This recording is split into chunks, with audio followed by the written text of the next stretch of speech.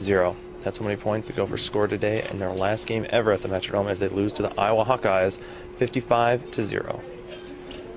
Senior linebacker Steve Davis talks about how disappointing and how much it hurt today to be a part of the Gopher loss today.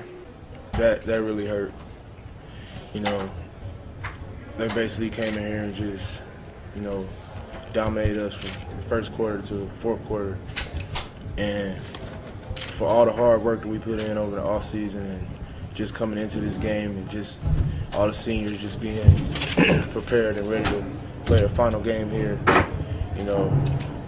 it kind of sucks that we had to end up like this.